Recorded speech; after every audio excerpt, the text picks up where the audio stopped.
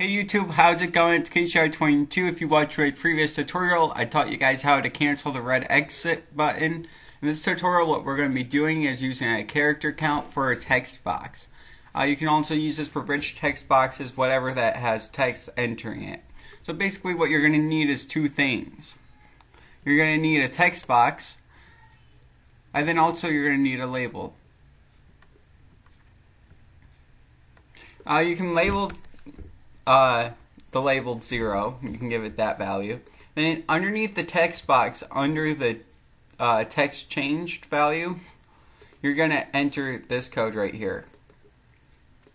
This will be in the description, so no worries, you guys. Just copy and paste. I like to keep it simple for you guys. And we don't have the label 5, it's labeled 1. Basically, as soon as you enter this code, it's going to work just like that.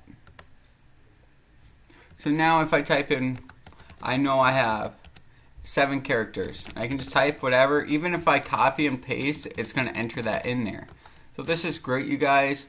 This is great for if you're creating like a Word document or something crazy. I don't know. You guys surprise me, you really do. So that's all for this tutorial. Please comment, rate, and subscribe, and stay tuned for the next tutorial.